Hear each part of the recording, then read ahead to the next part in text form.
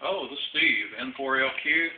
Today I'm going to show you how to make your own ladder line, your own balanced transmission line that is far superior to anything you can buy. Here we have a box of cheap Wright Brothers pins that I picked up at Staples, box of 36. These are black, soft plastic, probably UV resistant, a pile of black wire ties of the proper length, and a couple of tools. So all you have to do is take the cap off the pin, get hold of the end of the pin, and pull the guts out, discard,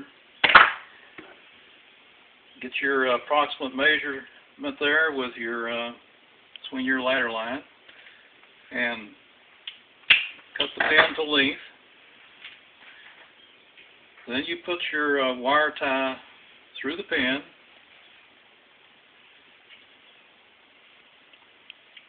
like so, around the ladder line.